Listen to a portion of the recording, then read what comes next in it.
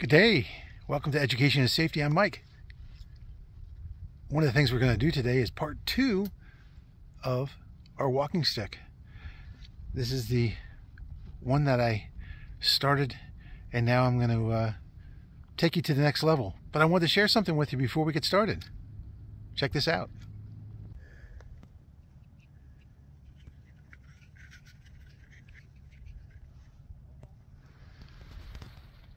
So what I have here is 2 different size rubber tips, and I've used them for my walking sticks.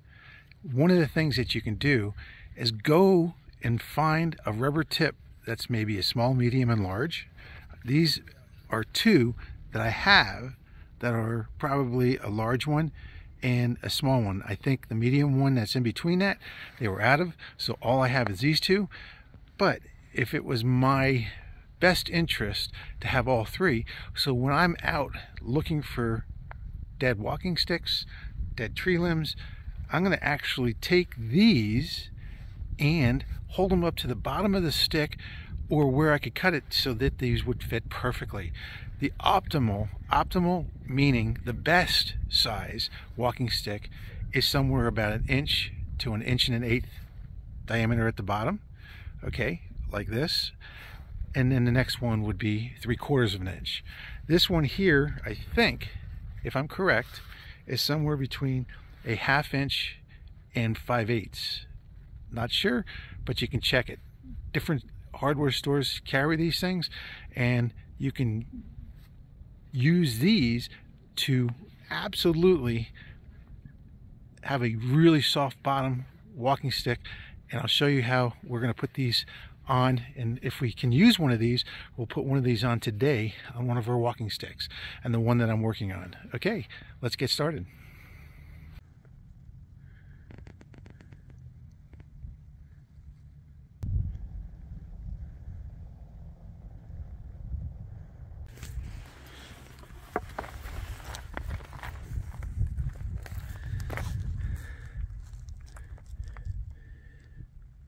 These desert plants are extremely dangerous, okay? They are extremely pointy and extremely sharp. You must stay away from them. Always stay away from them. They're very, very sharp.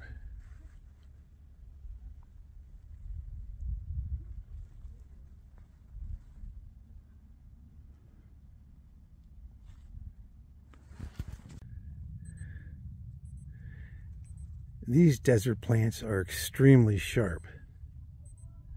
You must stay away from them.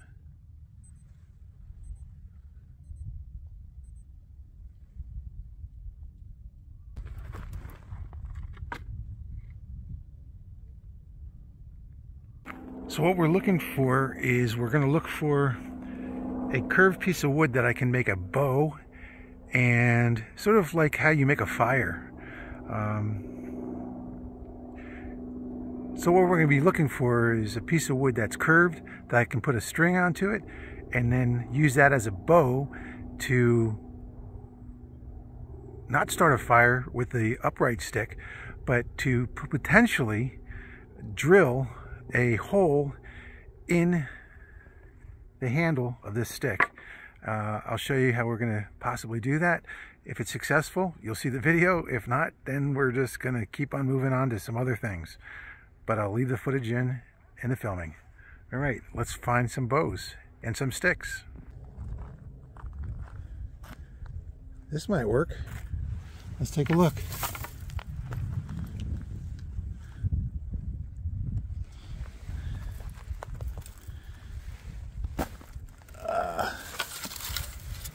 That could be my upright stick right there.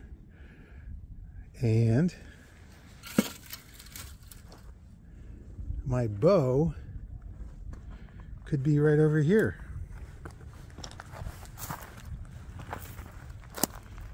Let's see if this will work. Right here. You gotta watch out. Everything has thorns on in the desert. Everything.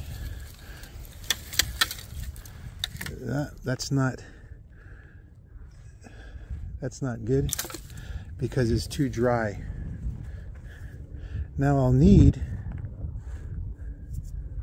one more thing. I'll need is a stick to put on the top of the long stick that's going to spin. We might be able to use this little fork right there. So that might work too. So we'll save that. And let's see if I can find a bow. I'm just looking here. Everything looks pretty. There might be some things up here. No, I think we're good.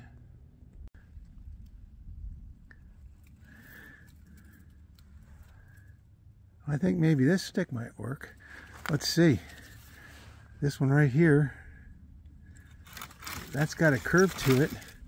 So we might be able to utilize this one here. I'm going to pull it out.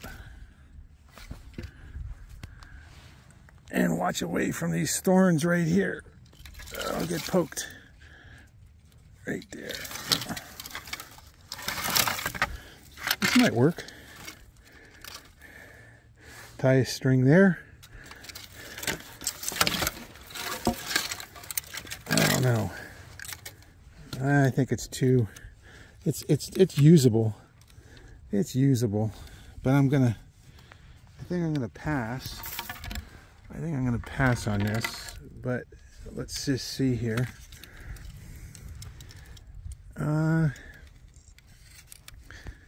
That might work. That might work. We'll take it along. Here's a pile of twigs here. Let's see here. Let's see what this is. This is something that could be used. We can put like a little hole there, and that could be to hold the spindle on the top. That might work out really good. So I'm going to keep that one. I'm going to trade it in for this one here. So I'm going to take that one away and I'm going to trade it in for that one. There we go.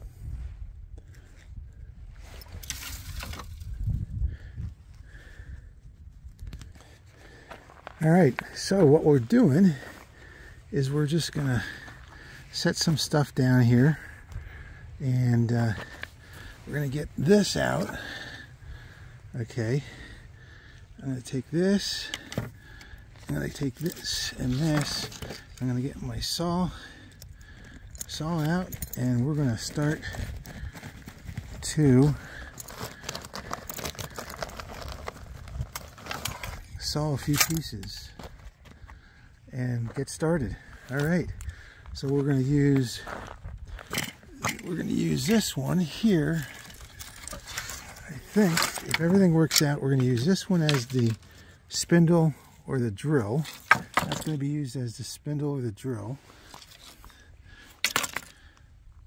This piece, we're going to get a little hole in it and use that to hold the top of the spindle.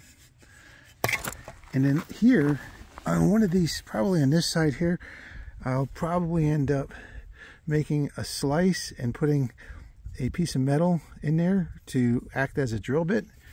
And then I'll cut this right about here with a saw. So I'll have my spindle and make a point here on the top. And then a point on that piece right here. Probably, I'll probably put it like right here. I'll probably put it right there because I'm going to hold it with this left hand on the top, and I'm going to pull my bow back and forth, and the spindle will go from the top here down to the ground into the handle right there, just like that. Okay, and then I'll use my bow to pull back and forth to drill the hole in the handle right there to go through it. All right, so I'm going through all of my gear here to set everything up, and I just looked for it. Oh, I just found it, believe it or not. But anyway, I found something I want to share with you. This is a spindle that I made to start a fire. This goes in the top and it gets held by a piece of wood, and this down here is what spins and starts a fire and creates like a little smoke and amber that glows, and then from that you start your fire. But anyway, I used this a few times to start a fire and was unsuccessful with it just because of the type of wood, and it was damp and so forth. So still to this day, I still want to try to get a fire started with this piece. But anyway, I'm going to set this to a side for another day and we'll show you that. And what I wanted to show you was this right here. So you say, well, what is this? This is a piece of metal. It's got a little point at the end. And believe it or not, it's got a little bit of a curve. And this piece of metal was found in the street from a street sweeper. What I'm going to try to attempt is to take this piece of metal, embed it into the spindle of the upright piece, and make a drill out of it to drill through the piece of wood that's on the handle, which is that handle down there, the walking stick that I'm working on. And we're going to get started, and here we go. All right, our sun's going down quick, so we got our bow, which is this one. We got our spindle, which we're going to carve out of that. I already sawed 2 lines in the back of that, and a line in the top of that where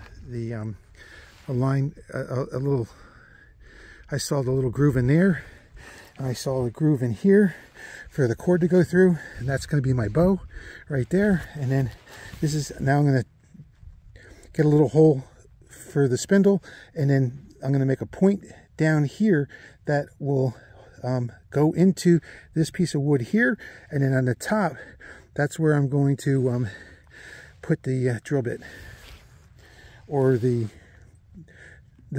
piece of steel from the where is it here? Trying to find it. Here it is.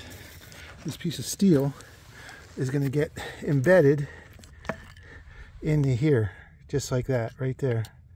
Okay, that's what I'm going to do. And after I get this embedded in here, okay, I'll probably end up taking a little piece off of this. Then I'll wrap a cord around this to make this tight so that it doesn't fall out when I actually use it as a drill. Okay, so we have the bow. We have this little piece of wood that I put a hole in that I'll be holding that on the top of the spindle, which this is the top of the spindle right here. Okay, right here is the spindle. Let me show you that. That is the spindle, and I cut a groove on the bottom.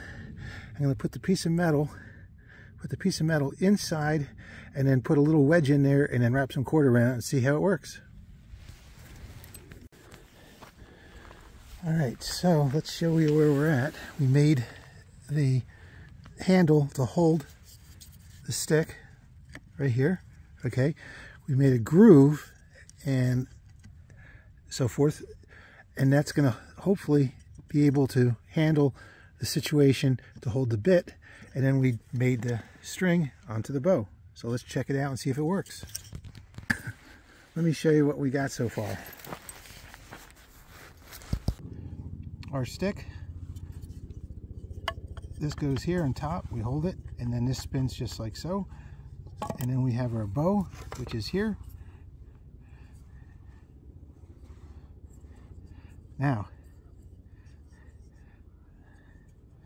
I probably have to adjust the string so that it works perfectly. And the premise is that when I go back and forth like this, this is going to spin. Let me show you here. Hang on here for a second. Let me readjust this.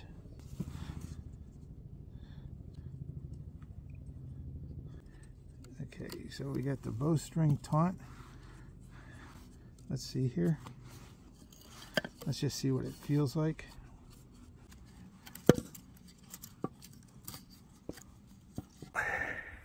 we're going to continue on that aspect of it.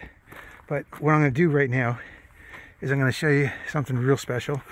I'm going to take this piece of the walking stick that I've been working on, and I'm going to sand this down a little bit at the tip, and I'm going to put the rubber tip on it and let that glue dry. So that's completed, and that'll be finished, and then I can work on the next thing. And I wanted to show you something else too. Here we go. All right, so I'm going to use a 60 grit sandpaper. I have 60 grit right here. That's the green stuff right here. Just like so. Or I can use this 60 grit wheel sandpaper. And all I'm going to do is sand the tip right here and prepare it for the rubber tip, which is this piece right here. And I'm also going to use a copper penny inside the rubber tip so that the rubber tip is more evenly pressured from the end of this walking stick right here. Okay, so I'm going to sand this up a little bit.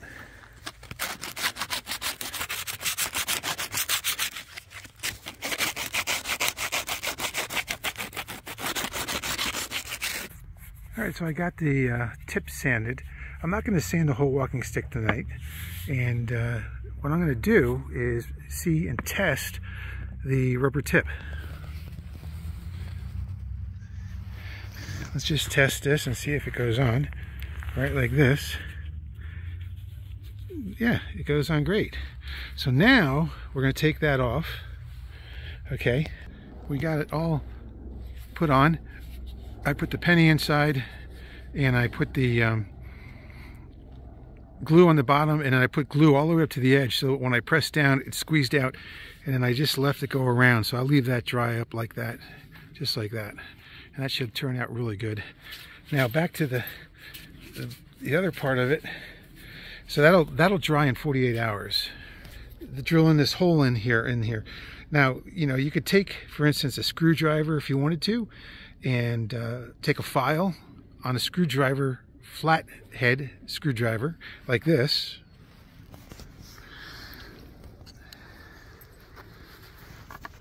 Okay, and you can actually file it and make a sharp edge, and also make it so that one side has a little bit of a curve to it, and then you can just go in there and twist it. So what you could do is you could take a screwdriver like this and then file it so that the tip right here, that tip is angled and it's also beveled on one side, and then you could put it into the hole right here and just twist it until you get a hole. Now I'm just going to try to do it and turn the filming off and see how much of a hole I can get just by using a regular screwdriver. Okay, so one of the things I recommend you using is a rubber glove, so that when you use a screwdriver, and I did show you here a little bit, I got a hole, you can check it out.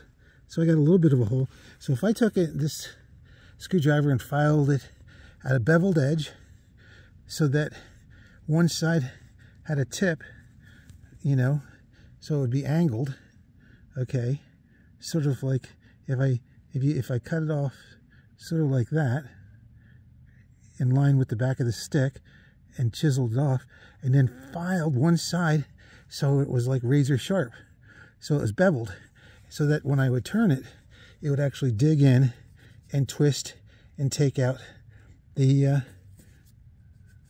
piece. And then I get to halfway through and then start on the other side.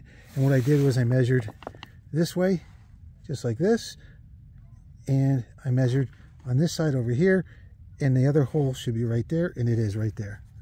There it is. So that's what I did. So I took my finger, I measured it just like that, I held it just like there, and then I went over here, there, and I eyed it up, and that should be good. So let me just tell you where we're at on this walking stick. We have a walking stick that has some nubs on. I am going to take my knife, which I brought the better knife today that has more momentum, and I'm going to knock the nubs off. Okay, so any of these nubs I'm going to knock off and get those cleared off. The other thing I'm going to do is I'm going to sand this walking stick so that it's smoother because there's a lot of cuts and so forth on it. So I've got about a half an hour of time I'm going to put onto it. And before I do that, I'm going to pack everything up that I have here.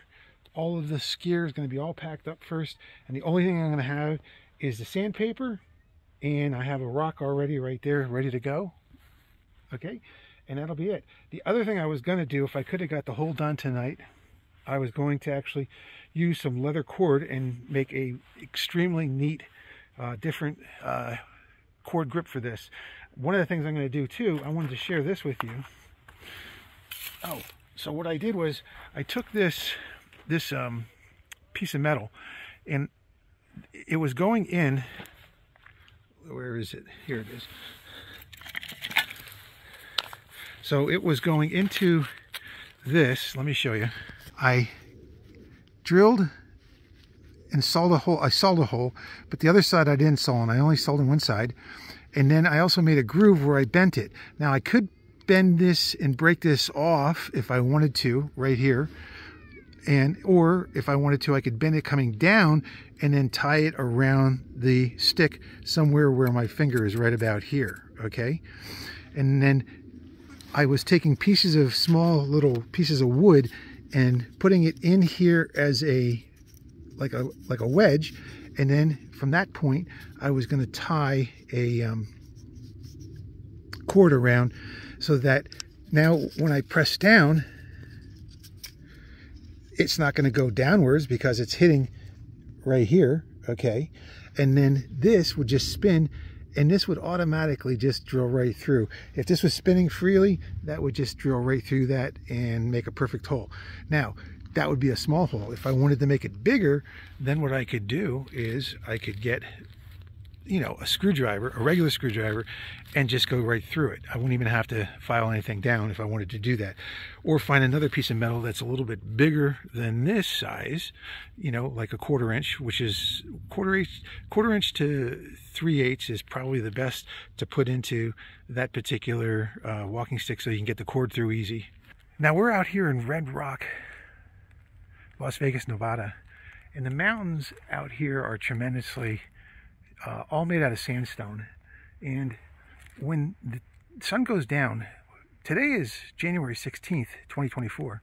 What's interesting though is this is what's interesting, is we had I would say maybe a 55 degree day, Fahrenheit day.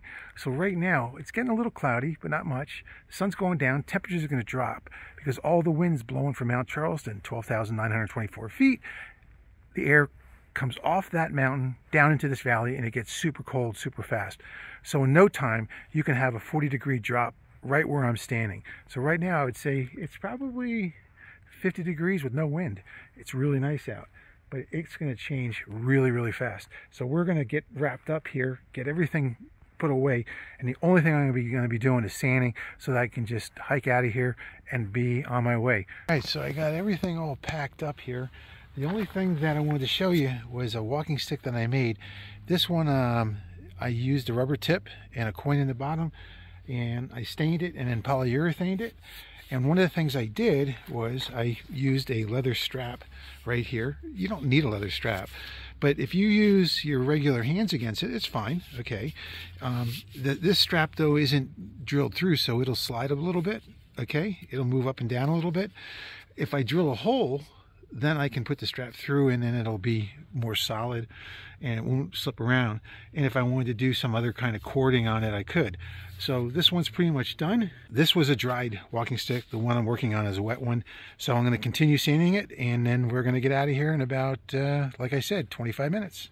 Thanks for joining me today here on Education and Safety. I'm Mike. Always be safe. Always do everything that you're doing in a safe area, and always take precautions, and always be prepared for anything, from a cut, from a fall, from a thorn. Have everything. Have a tweezers, have some antiseptic, have something to clean a wound, so that you're always ready and prepared. Have a knife or knives. Usually I have knives, and that's the most important thing. So I'm just going to wrap this up tonight, and thanks for sharing my information with anybody if you want to. That's fine. I appreciate it. I also do a little hiking. I also do some bushcraft. Bushcraft could be anything from crafting something to making something to survival. And I also do some survival stuff. It doesn't matter if it's out and about in the wilderness or if it's just wherever. You're surviving all the time. I'll just make your journeys and adventures the best they can for you guys, and make sure that you just take precaution. And you know, 2, 3, 4 people in a team is better than one person by themselves. So that's all I can tell you. And when you're out in the wilderness, really map out where you're going to go, and also make sure that you are aware of what types of things are out and about where you're at. Okay, mountain lions, foxes, coyotes. Summertime, there's all kinds of snakes behind me potentially coming out. They're in hibernation right now. If they come out, well, then I got to be prepared. But at the same time too, it's really cold, so pretty much I think they're in, and they're sleeping. Chipmunks and ground squirrels. Chipmunks and ground squirrels, they're all over the place. But most of them go to where the water is, and that's in that direction there's a spring, and in that direction there's a spring, and in the back in that direction there's a spring. So there's a few springs that keep water on the ground and surface all year round, even in the wintertime, that they can drink, and that's where most of them are. If you hang out in those areas and you just sit there, they're going to be coming around and you'll see them all. All right, so little ground squirrels. Sometimes you see some road runners. Sometimes you see some foxes going through. If you're quiet, and they'll just walk right by. They won't bother you. You know, I did see coyotes out here before, and also there's mountain lions, so you got to be super careful. All right.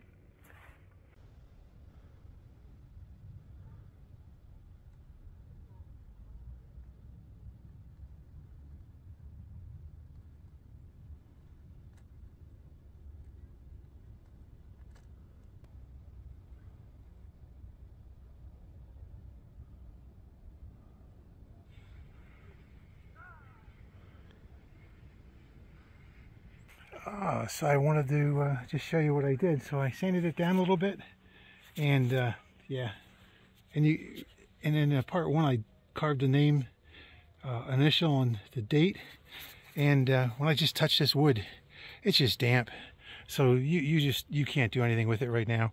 But I sanded it down a little bit. I put a tip on it, so if I want to use it, once I drill a hole and put a leather stick in it, I can just use it. You know, and just make sure I always keep wax on top here so it doesn't crack. It'll minimize the cracking, and it'll dry slower. And it's heavy for sure with all the moisture in it. So there's a ton of moisture in it. You can just feel it. So the other thing too is we're just gonna wrap things up tonight, and now we're headed out. Okay.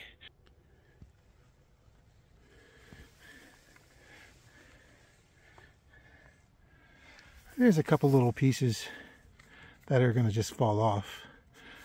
I missed. You can just pull them right off. But pretty much everything's sanded. And I also took the large knife and knocked off all the nubs, and so it's pretty much good to go now.